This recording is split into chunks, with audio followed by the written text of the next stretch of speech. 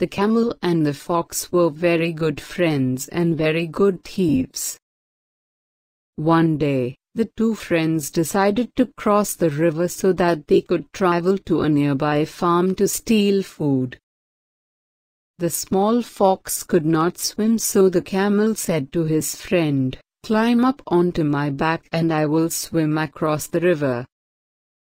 And so the fox climbed up onto the camel's back and the strong camel swam across the river to the other side. When they had crossed the river, the camel and the fox made their way to the farm.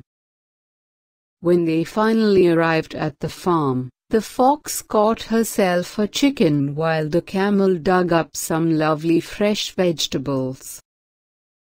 The greedy fox quickly gobbled down her chicken and then said to her friend the camel, "When I finish eating, I am accustomed to singing." "Do not sing just yet," said the camel as he was chewing on his dinner of vegetables. "I have not yet finished eating, and if you sing then the farmer will hear you. Let me first finish my dinner and then you can sing as we make our way back home." But the fox did not pay any attention to her friend and began to sing at the top of her voice. The farmer soon heard this singing and came running out of his house waving a large stick.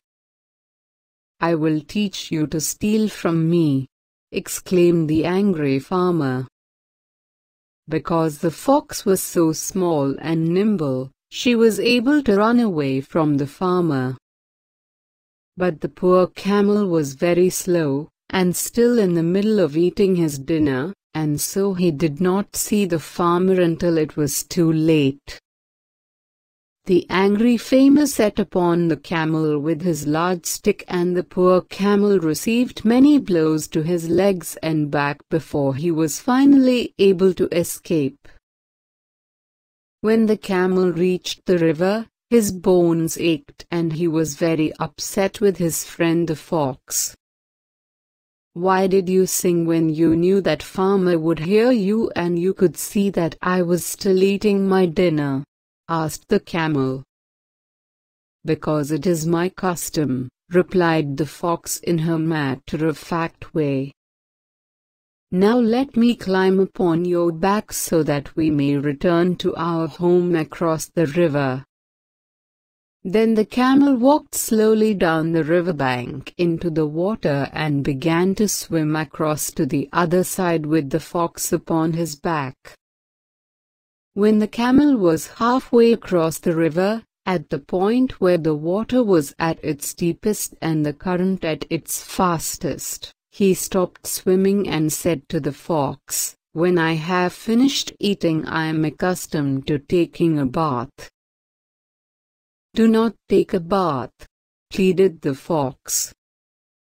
"I cannot swim, and if you take a bath I shall drown." "I am very sorry," said the camel, "but I always take a bath after I have eaten. It is my custom." And with that the camel lowered his back into the deep water until the fox lost her grip on his back and began to splash around helplessly against the fast current. "Help me!" cried the desperate fox. "I am drowning, I am drowning." The camel asked the fox, "Are you sorry that you were so selfish and caused me to be beaten by the farmer?" "Yes, yes, I am truly sorry," cried the fox just before her head disappeared once more beneath the surface of the water.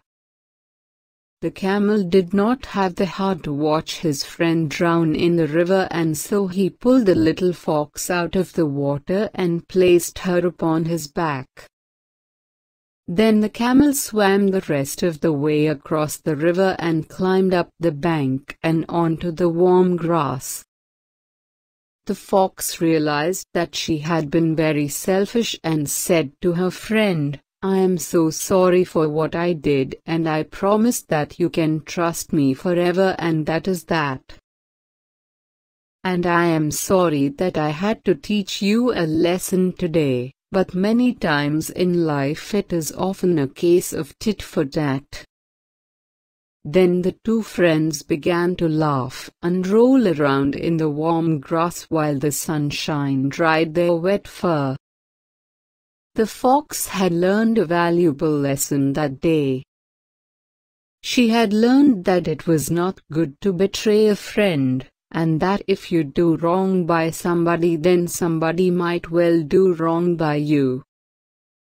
It was indeed a lesson of tit for tat.